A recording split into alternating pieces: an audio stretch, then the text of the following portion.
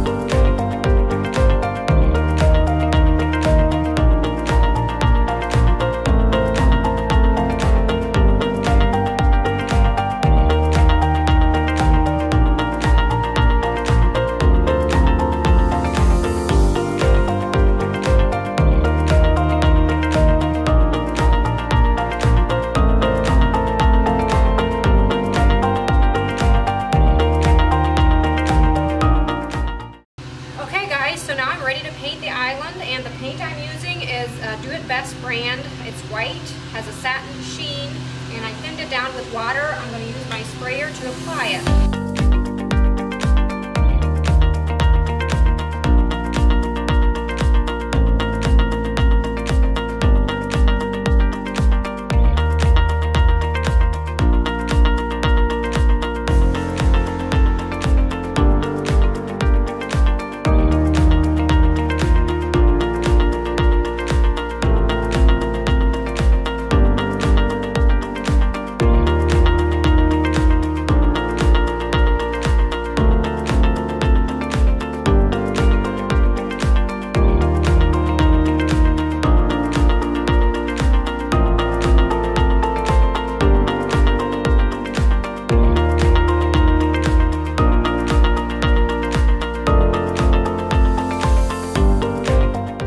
For the top coat on this island top here, I am applying 2 coats of this polyacrylic. It's Minwax brand. Love this stuff. This one is a clear matte finish. I often use satin, but yeah, for this I wanted the matte finish. I lightly sand in between coats.